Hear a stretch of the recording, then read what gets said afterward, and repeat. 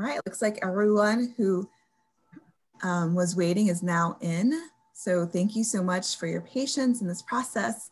My name is Rebecca Luber, and I'm the Director of Career and Business Engagement with the University of Minnesota Alumni Association. Our Ask a Recruiter Networking and Job Search Strategies is the second in a three-part series presented by Avenica. Avenica is an innovative education to work platform focused on bridging the skills gap to connect more people to better career opportunities. Unlike traditional employment agencies for college graduates, Avenica provides high impact training, a comprehensive career discovery process, and personalized coaching, helping thousands of people launch meaningful careers. All right. So before we get started with the presentation, I'd like to thank our Alumni Association members and donors for their support. To learn more about supporting the Alumni Association, you may go to umnalumni.org/membership. So this program is one of many in our Career Month programming. As you can see here on the screen, we have Ask a Recruiter interviewing next up. Then we have a number of other programs that you may be interested in, including our signature event, the Maroon and Gold Connections event, which is a networking event for all students and alumni to connect. To learn more about this and other programs, you may go to umnalumni.org/career month. All right. Career Month is made possible by many great partners that are shown on your screen here.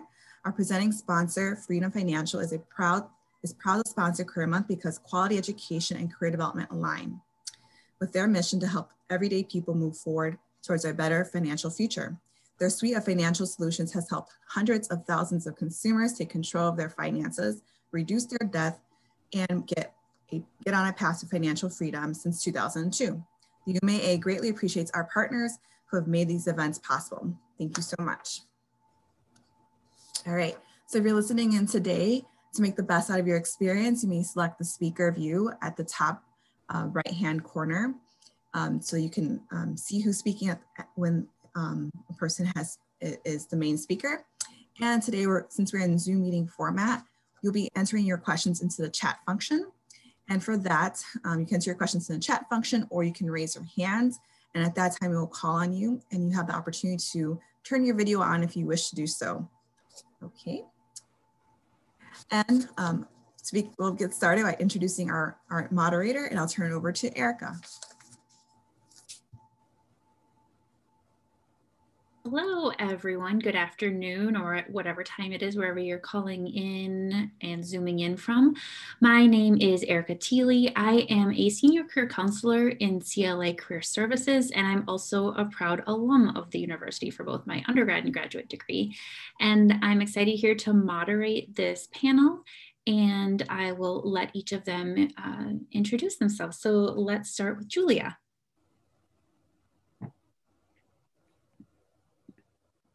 Hi, everyone. I'm Julia Corder. I am a graduate of the University of Minnesota, where I was on the women's tennis team. Graduated in 2015 and finished my master's from there in 2016. Currently, I'm a campus recruiter at Northwestern Mutual. Super excited to be here today.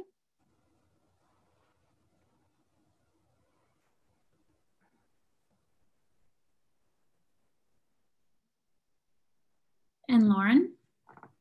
You bet.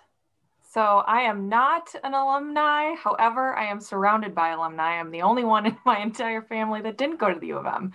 But I am so proud to be here. Hello, everyone. I serve as Vice President of Growth Strategy for Avenica.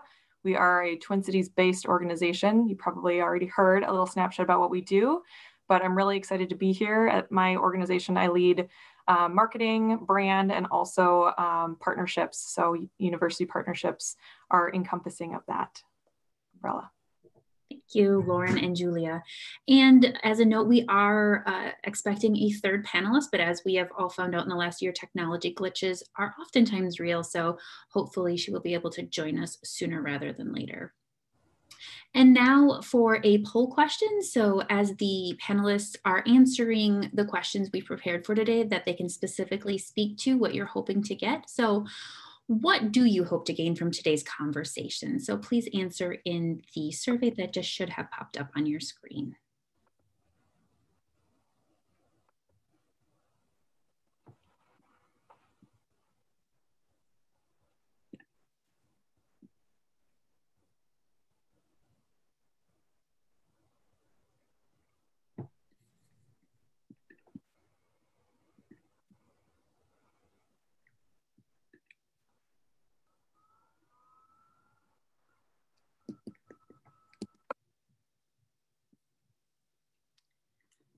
Okay, so it looks pretty even, but the top one sounds like learn more about what recruiters look for. So you all are in love with both of our lovely panelists today. And again, networking, which seemed fairly reflective on the questions you submitted when you registered, and then those application materials. Great. Okay, well, let's get started. So let's start with the elephant in the room. How has COVID-19 impacted what recruiting looks like? And are your companies still hiring? Julia? Oh, yeah, Julia. Go ahead, Lauren. Yeah, you go first. Okay. Man, oh man, yes, companies are still recruiting. Absolutely, they're still hiring. I think what is kind of interesting is some companies are hiring more than others did before because COVID has impacted different companies and organizations in different ways. Some have actually experienced growth. And all of that combined with the fantastic thing that is retirements on the horizon, a number of industries have been more impacted than others in that regard as well. So it's kind of the sweet spot of some openings into roles that have been previously held by folks who are now starting to retire out. So obviously, I would also say that the way in which people are interviewing and how we are getting to know candidates coming through our own process and others from employers' perspective has changed as we've all gone virtual. But yes, they are definitely still hiring. I would definitely echo everything Lauren said, as well as, you know, us as an organization. Actually, last year, we did have a record-breaking year as far as growth within our organization, and also just in the industry, we had a record-breaking year with sales as well. So we're definitely still hiring. And I know talking with other companies across the United States, they're definitely still hiring as well in different capacities. And as Lauren said, we're all going virtual, which we've learned is also a tool that we can use by going virtual and hosting more meetings, more work events, and being able to really connect with people across the United States with this virtual tool for sure. Great, thank you. And I hope you all are heartened to hear that as well. Second question, what are growing or shifting trends in types of employment as a result of COVID-19? And I know, Julia, you just spoke to technology. Lauren, what else could you add to that? So, I know Jenny was going to speak to this a bit, but contract work has definitely seen an uptick. A number of companies who were financially impacted by COVID-19 have decided to move toward more project-based contract work situations that allow them to kind of manage their pocketbook a little bit more effectively, efficiently based off of how they're performing. So I would say contract work has definitely seen a spike. We tend to focus more solely on career full-time type roles. So we're seeing a bit different in, a lot of candidates that would traditionally be coming in for more face-to-face in-person type roles. We're seeing a lot more IT. We're seeing a lot more, of those skills being needed as well. So working on upskilling, getting people more comfortable with a number of different tools is part of what we do as well. Nice. Yeah, so it sounds like you train up to a certain extent, which I know that was part of the submissions of the questions, as well as people looking at transitioning and whatnot. Nice. Julia? Yeah, and for us, we do have a lot of career changers within our organization as well. Individuals who are super successful in a different field with translatable skills into financial advising with us or a different spot within our organization. So really bridging that gap, skills that you have and those translatable skills into our organization as a whole, and finding a good spot for you too. So definitely for us, we are growing and we're kind of shifting into a lot of career changers who were successful in another career and have learned that, maybe they want the ability to kind of almost run your own business, your own small business, and own your own little branch of financial advising. So we definitely see a lot of career changers who are very successful. Thank you. Can you share some stories of successful networking and job strategies that you have witnessed?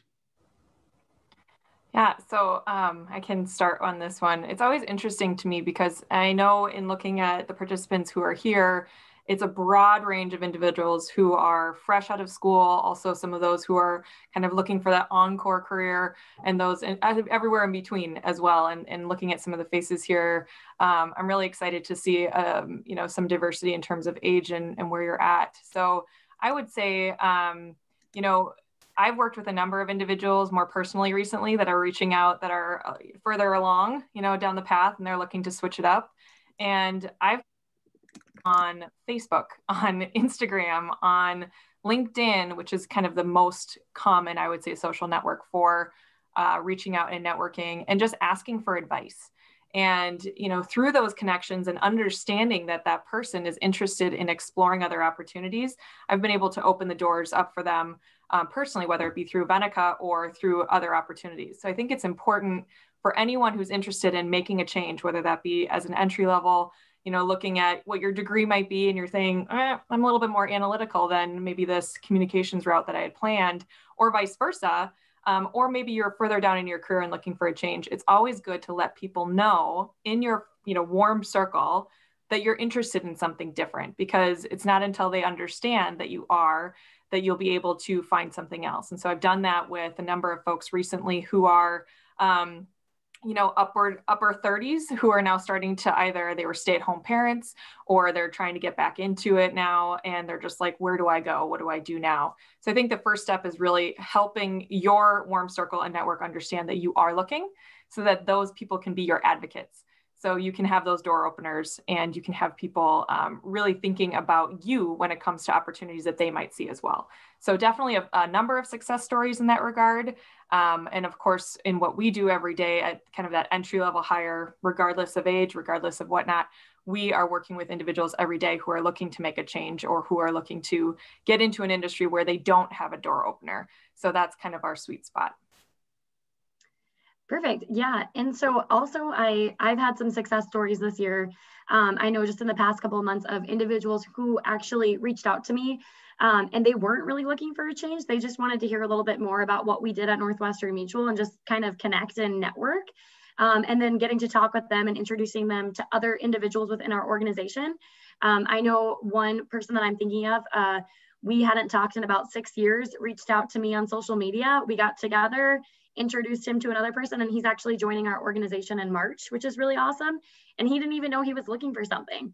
And I know just from talking with networks too, somebody who I'm super close with who just joined our organization on February 1st is actually one of my fiance's best friends. Another one of my coworkers reached out to him and asked if he was looking for something. And actually now he's joined our organization on February 1st. So as Lauren said, just using your network and really talking to everybody that's in your network, and you never know who might be able to make a connection for you. So reaching out to those individuals, reaching out to people, you know, maybe you don't know them super well, but just reaching out to them and asking if they'd be open to a virtual coffee or just to talk to you a little bit further, because people are definitely open to a little bit more networking. And I think a lot of people are craving just some social interactions too. So they definitely want to talk to you as well. Thank you. And I'm sure you presented networking so lovely, but I think there's a lot of people who still hear that word and freeze up or kind of think, yeah, but. And so what advice do you have for people who are still not convinced, or what are some suggestions or tools that they can use to feel more comfortable with networking? Sure. So there's a number of different ways that people network. Obviously, COVID has impacted that pretty significantly, but I almost think that COVID has provided other folks with another opportunity that may have more hesitancy in person to work with someone or sit down with someone in a coffee shop or whatnot. The virtual environment can be more comforting for some folks. And so it has been helpful in that regard to have this normalcy created around virtual networking. So networking can consist of and can include a variety of different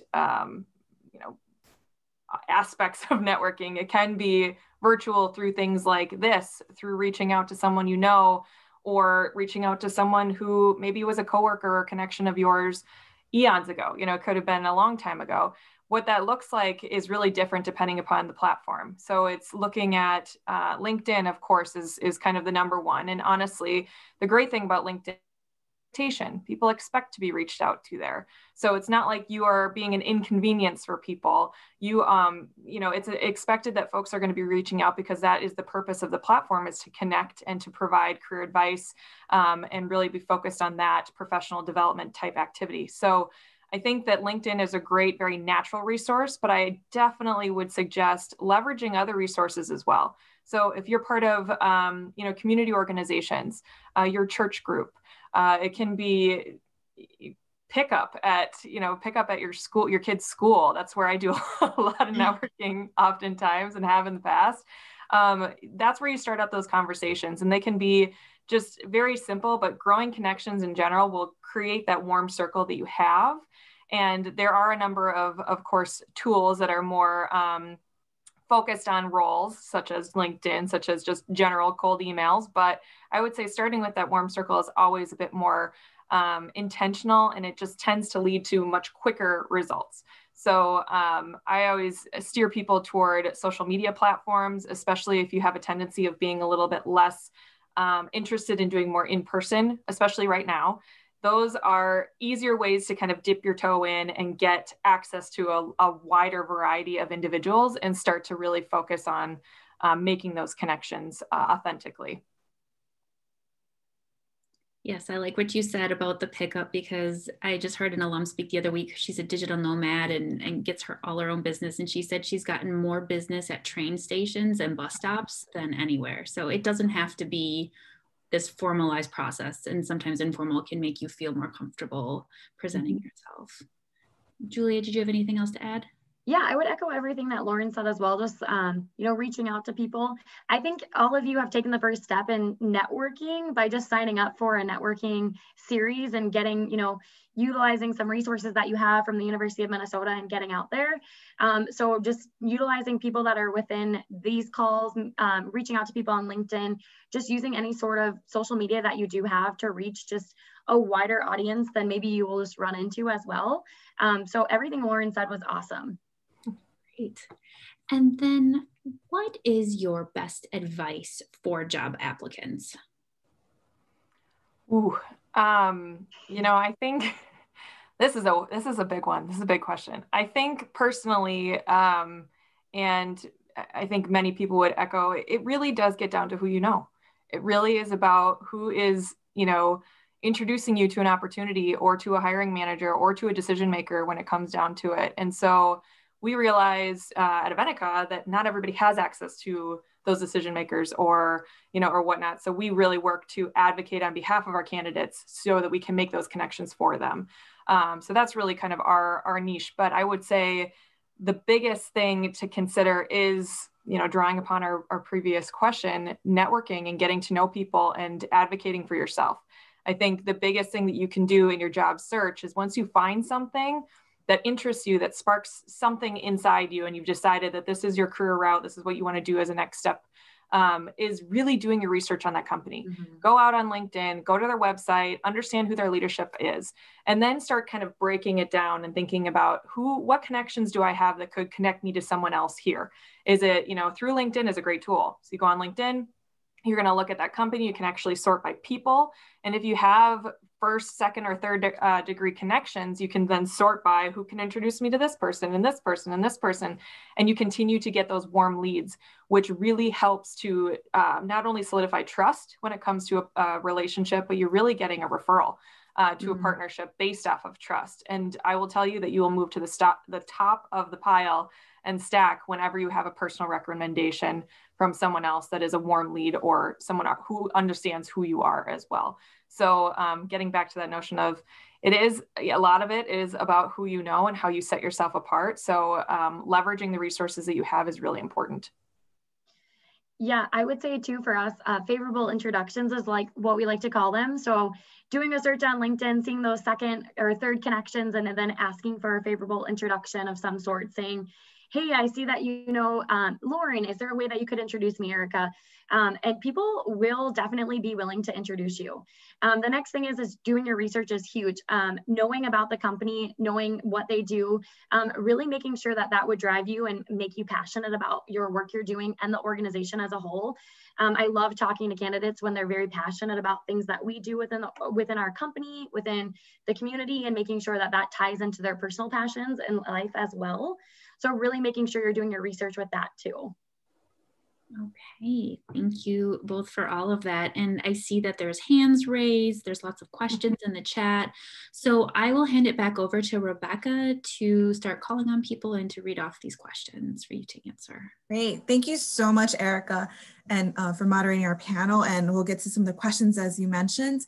I see here one of the first persons to raise their hand was Nils Weldon, who also popped their question into the chat, but I want to give him an opportunity to ask his question on camera. So I will ask Nils to unmute himself or themselves, and then I'll lower their hand. And so Nils, you're welcome to, yes, use your camera and go ahead, ask your question. Thank you. All right, thank you.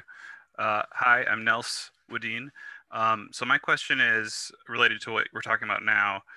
If someone I know, a first person connection, makes this connection introduction to someone they know who is in a company I'm interested in or is in a role that I'm interested in, what do I do next? You know, how do I reach out? What's the first thing to say? Should I ask for an informational interview, or how do I actually like leverage that introduction to work? That's a great question, Nels. I think, and thank you. I think that that's the $1 million question a lot of people have is like, what do I do next? What's the next step, right? And you've already gotten the warm intro. That's a huge piece of the puzzle. So what comes next is developing that relationship. It's understanding that person, and it can be an informational interview. It can also just be, do you want to grab virtual coffee? Let's talk about, you know, what this role is. Let's talk about what your organization is like. And I also think it's important to just share up front that so-and-so connected you to so-and-so because, and understand the justification for why you're reaching out. I'm interested in this role because XYZ. So leveraging that connection that you've made is really important. And I would also suggest one thing that we find a lot, and I've found a lot, is people will reach out to me for an introduction to someone else, and then that's it. And then I don't hear about it afterwards. So make sure that you're leveraging and continuing to provide feedback to the person who ultimately made that introduction so that you can foster that relationship too, because obviously it takes time for them as well. So one thing that I've done is thrown them a $5 Starbucks gift card if I'm looking for an introduction to someone, is just kind of a thank you.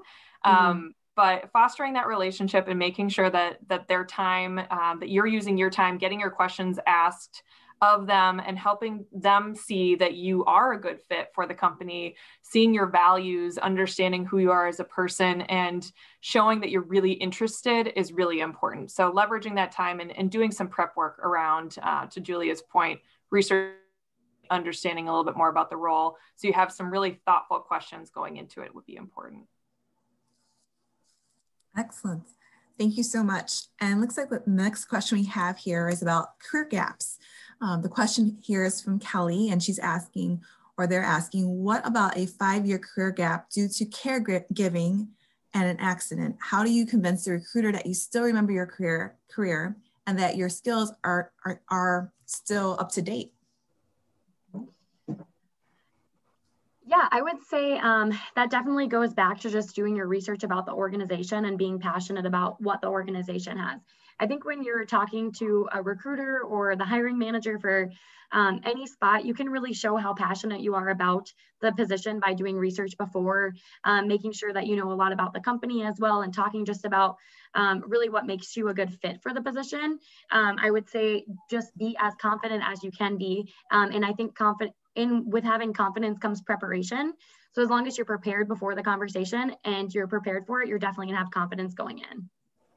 And I would add to that also, you know, I think that part of the root of that question is, how do I overcome this 5-year gap on my resume or whatever it might be? And I'll be honest, I think more and more people are in hiring managers that we've spoken with are understanding of some of those things. There's a lot of people going back to work after having children and whatnot. And we've been having those conversations a lot with our employers as well and our client partners to say, this is normal, right? I mean, people make transitions, people make changes all the time.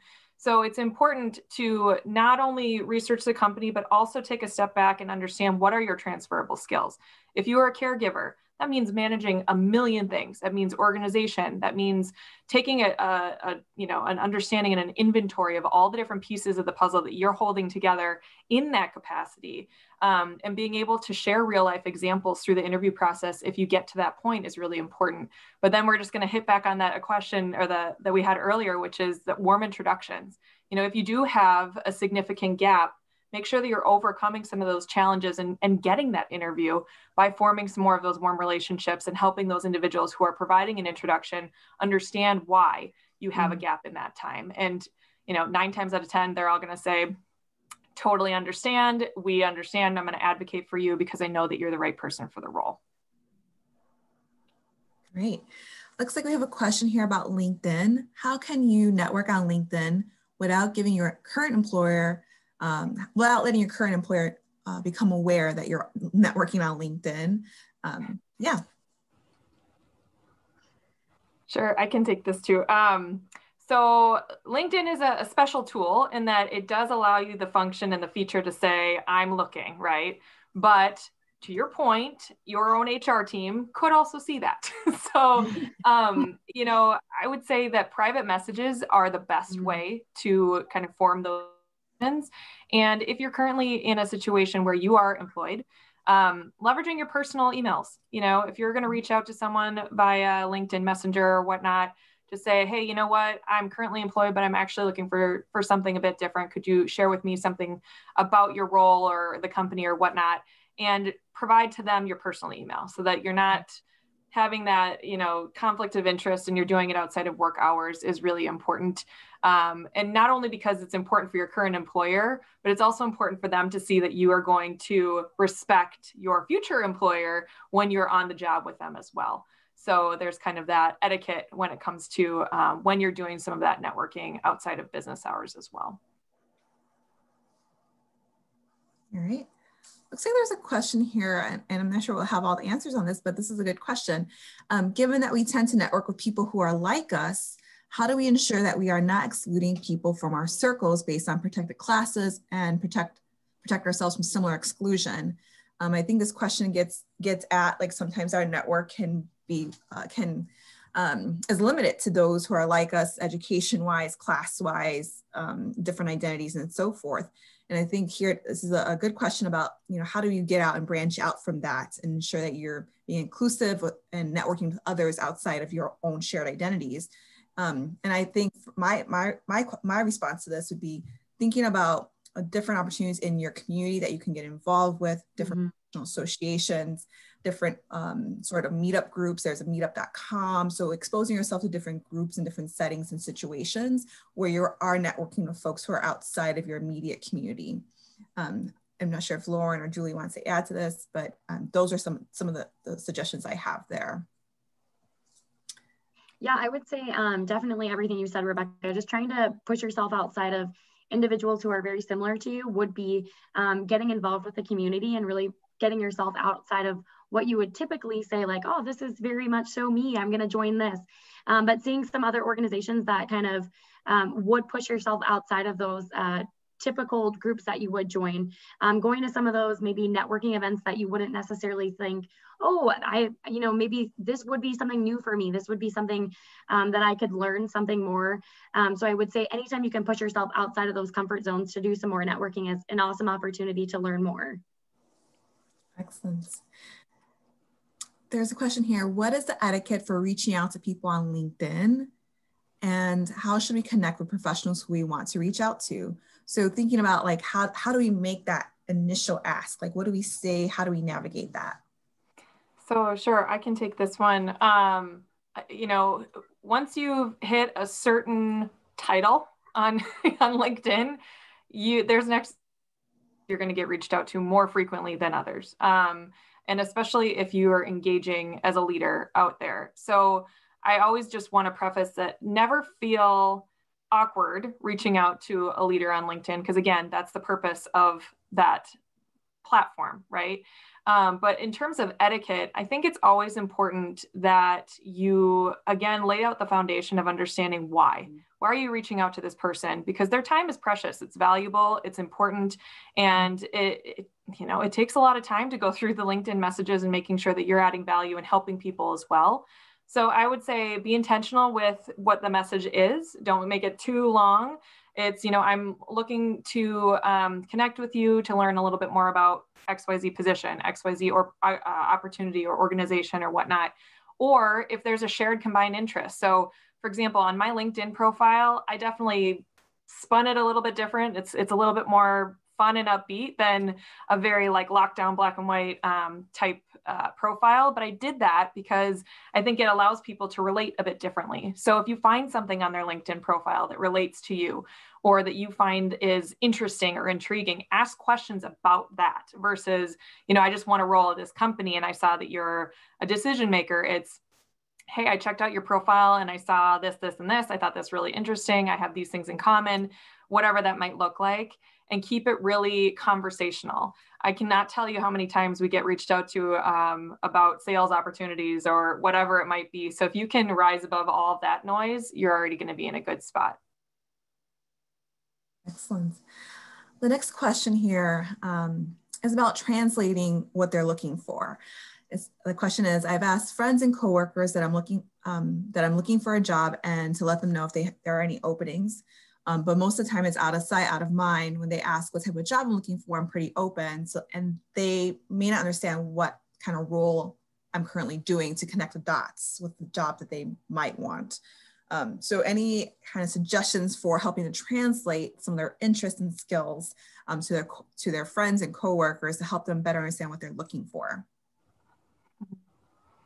Yeah, I've got some ideas I can share, and then Julia as well for sure. So one exercise that I like to do with some mentees is actually it's on paper. So I'm very old school, let me tell you. But I actually like to put kind of two columns. So I have people write on their personal life, what are some of the activities and things and hobbies and whatnot they enjoy doing? And then on the other side, and their professional life, what are some of the things, activities, job duties, roles, responsibilities that they've enjoyed doing in the past? And then what we do is we kind of cross-reference, right? So we're going to look through that sheet and we're going to say, okay, these are some of the commonalities. These are some of the cross sections between these two lists. So for me, for example, I love photography. And part of the reason I love photography is because I love taking something from a raw image and editing it and seeing something on the other side. On the other side of it, I love working through strategy. So I've led strategies. That's kind of my background. And so that cross connection is problem solving. When you think about puzzles and all the different things that come into that, problem solving is at the root of what I enjoy doing. So if you can define that, and if you can get to a point where you have an elevator pitch, right? So just a short 30-second pitch about what you're talking about and what you're looking for and what ultimately drives you to a particular role or something that would be simple, simplified in that manner of, I like problem solving, I like whatnot, and I'm not necessarily focused on one particular industry. I want to do this, this, and this. Then you're already going to be in a better situation to be able to provide that to someone who's going to work on your behalf. So being able to advocate for yourself in meaningful terms that can be transferable skills and that really represent who you are will help them advocate for you in a quick and concise way later on. Yeah, that was awesome. Just talking about writing down, taking some time to use a pen and paper and figure out exactly what you're passionate about too. For me, when I'm trying to think too, so I made a career switch from, college athletics to campus recruiting and trying to figure out what I liked about my current role and what I would like to see in a future role. So trying to explain to individuals what I really wanted to do. And I took a pen and paper and wrote down what I was passionate about personally, what I felt like really made me excited and what I would like to see a little bit more in a career. So I think just spending some time figuring out what you really like. As I said before, figuring out what you're passionate about, figuring out what companies would align with that. Maybe you don't know the exact role, but as you're talking about things that you're passionate about, when you're talking to individuals within your network, they would be like, oh, this is perfect for you. So really having an understanding of what you like to do and what you're passionate about, I think is the first step. And then you can talk to people about what you would like to see in a role, and then they can piece it together for you. I don't think you need to have the exact role that you want. It's awesome if you do, but I don't know many people who do. So, but knowing what you're passionate about and what you want to, and what you like to do, I think is really important, is the first step for sure. Hey, thank you. There's a question here about transition. So the person here, they're looking to transition from a medical career to writing. Do you have resources for testing personality quizzes, aptitude tests to see my strengths? I'm not sure how to find a company or group that I should be searching. Yes, so I have a response for this one. So career assessments are often tools to help you understand your interests, skills, and abilities. They do not help you identify a specific career path or tell you what you will do or could do, but they are helpful to understanding more about some of the interest, skills, abilities, values that we discussed today. And so you may want to look into StrengthsFinder or the Myers-Briggs or MBTI rather. Those are two tools that you can look into, and then there's also a strong interest inventory. Those you can probably look those up, and you can probably find a career coach who does independent consulting to help provide those assessments to you and then deliver a debrief. So oftentimes you want to work with someone in a one-on-one capacity when doing those assessments. Sometimes you can find these, some versions of these online, but having the context that a career coach could provide in the debrief, it's hard to tell. It's hard to get the most out of that experience. Yeah, and we actually do something like this at Avenica. We have a program called Avenica Pathways, which we work with students from a number of different organizations who have sponsored them to come through this through the Dream.us. We have a partnership with KIP. We have a partnership with a number of large employers, including MPCC as well. And so what happens that assessment, it's a behavioral based assessment and skills inventory, and then kind of guide them through on a one-on-one coaching opportunity. So I'm happy to provide some additional information about that on the side. But I just want to echo what Rebecca had mentioned. Working one-on-one with someone is so important. So, you can take all the assessments and personality quizzes online that you want and find your Enneagram and whatnot. But it's really important to make sure that you do find someone who's going to have a bit more skill in that understanding and identifying what your unique aspects of your personality and your strengths are when you're really looking to make a larger transition from a career or even just your first step into a career. And so that's really what we do at Avenica is looking at the whole person, going beyond a resume. So not saying you're a business major, you're going to go into this finance position. It's no, you're a business major, that's great, but what do you want to do? And how can we get you to the place that you want to be? And we also offer a similar test as well, or it's called our Culture Index survey. So if anyone's interested in taking that, it does only take like 5 to 7 minutes, then I can send you your results as well. But we use it as a tool in our office, not as a test, but just as a way to just kind of pair you up with people in the office who are similar to you when we're doing joint work, mentorship, and other things. So it's definitely a 5 to 7 minute self-assessment, and it's just a little tool to learn a little bit more about yourself. Great. So next question I'm going to ask is about applicant tracking systems, which is a really common question we've been receiving. So does your company use applicant tracking systems? What are the logistics behind that? What do you look for? And what, from a hiring perspective, is using that system like? So I can take that. I've done a bit of research on Bayes' theorem, which for those who are not familiar with Bayes' theorem is essentially taking past indicators and leveraging them for future outcomes and kind of ranking people based off of that. And that is what I would say a majority of organizations who are leveraging systems like this are using. So they're taking keywords out of your resume and understanding based off of your past what your future can look like. So I'll be the first to say that at Avenica, we don't believe in that.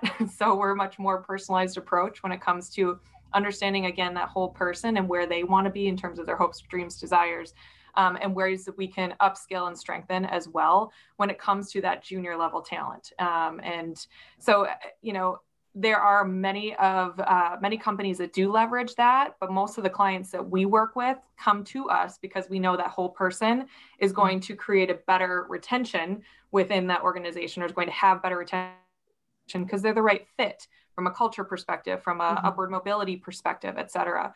And I honestly think that more and more companies, as we're talking to them, are thinking more deeply about this and saying, you know what, actually that's right. We can't use past indicators to predict future outcomes, which is what Bayes' theorem is all about. So to answer the question in a very long way, yes, we're very familiar with it. No, we don't believe in it.